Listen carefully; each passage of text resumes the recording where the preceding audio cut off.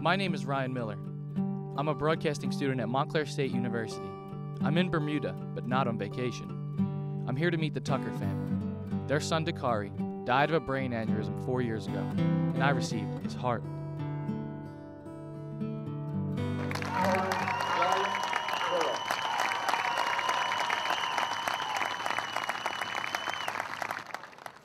My story starts 4 years ago when I was a junior at Monroe Township High School. I enjoyed playing sports, especially soccer. That December, everything changed. A doctor thought I had pneumonia and ordered a chest x-ray.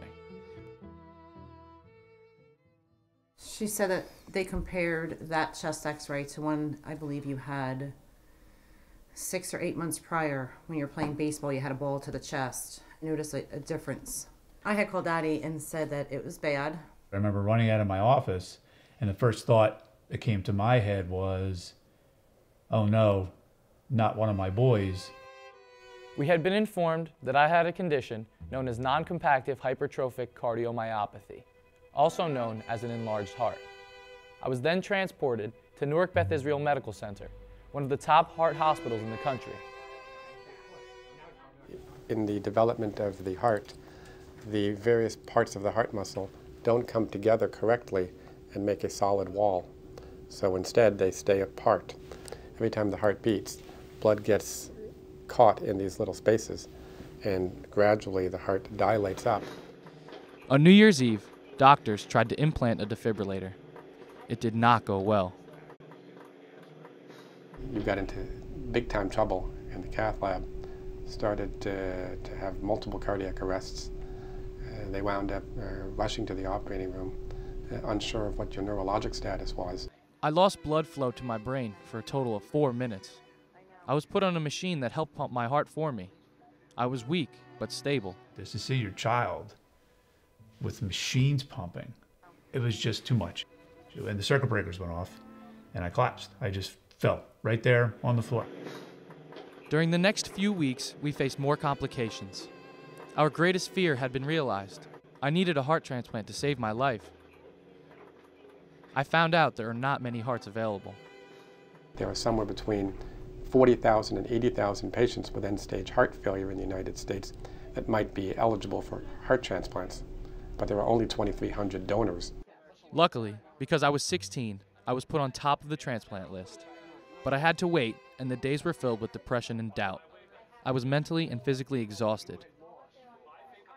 You were doubting, why is this happening to me?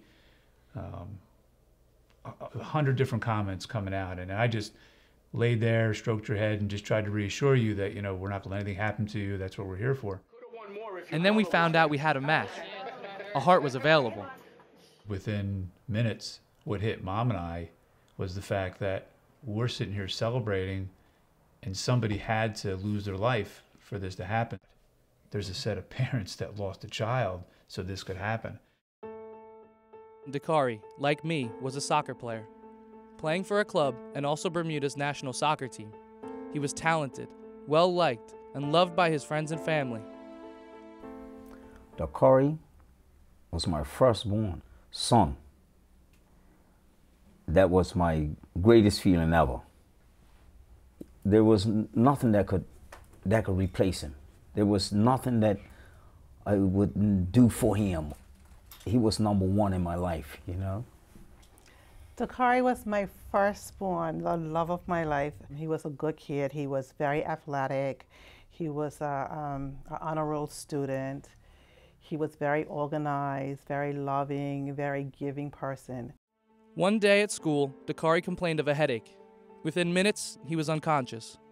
He was taken to the hospital, where they found massive bleeding in his brain. He and his mom were flown to Johns Hopkins Hospital in Baltimore. And the first report I got was, we're not sure if he's gonna make it through the night. That was the worst. The worst feeling ever, to hear that.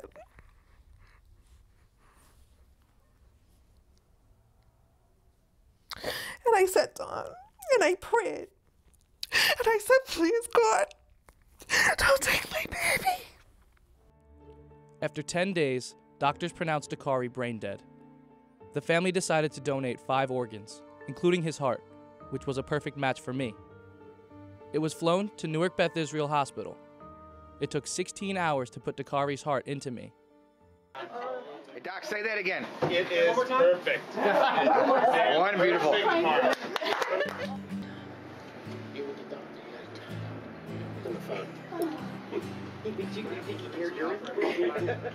The surgery was a success, and Dakari's heart was beating strong inside my chest.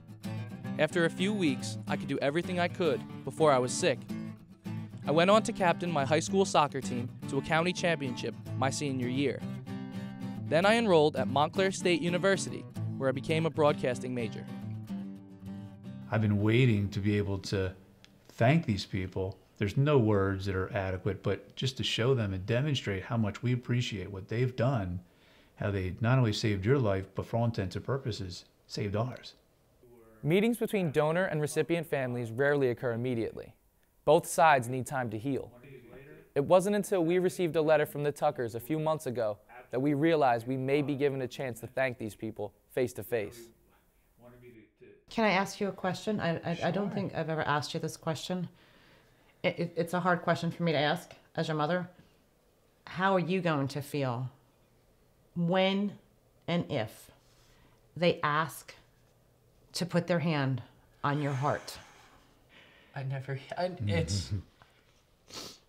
thought of that. Oh, God. No, it's just that I never once thought of that. God. I'm just gonna embrace it. Mm-hmm. And so I want that, I want them to, if they want to feel Jakari, I want them to be able to feel him.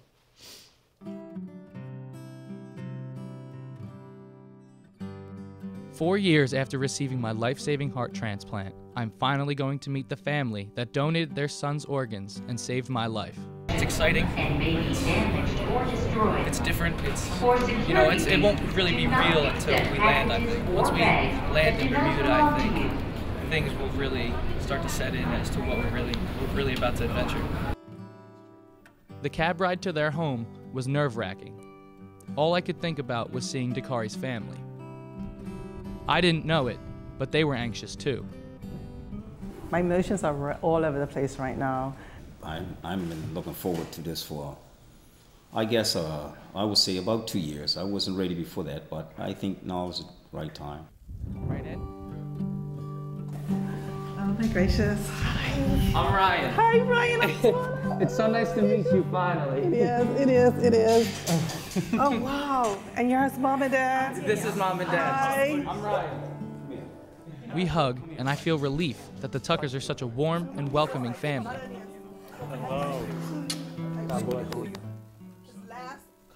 I'm taken back by all of his accomplishments, and even more shocked to find out that we wore the same jersey number. They invited me to come to his game. Like this was like a couple of months after he died, and I didn't know if I could do that. But they wanted me to see how they played, and they always left the space where Dakari would have played. It was just open. Like nobody stood there, even though they had another person playing. He never. Ryan scored his first goal. It was we were winning. I mean, the crowd went wild. Just tears. And like when he scored, he was like, I'm back. I'm so happy. This is actually happening, and they're the most incredible people in the entire world.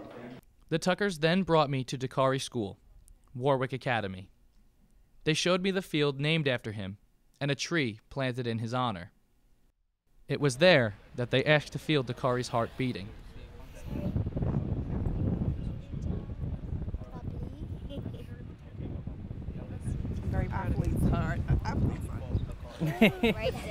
Right there. I wanted to allow the Tuckers to feel their son's heart and know that a part of him is still alive. The next day, Stephen took us to a local soccer match.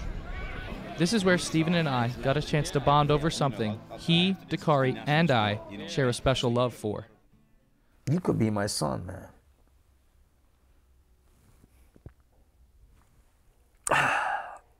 Because you got my son's heart, and I know it's beating inside of you, and I love you dearly because it's beating in you. It's gonna be, everything's gonna be all right. You're gonna be part of me all my life. I don't care what it takes. I want to make sure that you're all right, man. Your mom and dad are there for you. Well, I want you to know that you got another mom and dad, man. And anytime, man, for anything, man, if we can help, we're here. You know, we love you. And I love you guys too. You guys really, you brought me in to be a part of your family, and you know, I could never replace Dakari. No one could. No. But I hope that I can help fill the void. My son was he was a good boy, and I can see it in you that you're a good boy, and I wouldn't want no one better to have his heart, man. You got good character, good attitude, and I know you're gonna do great things. I feel there's something about you, man.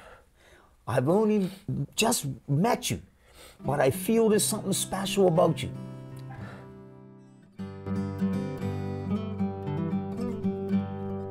It's hard for me to put into words how much I love the Tucker family.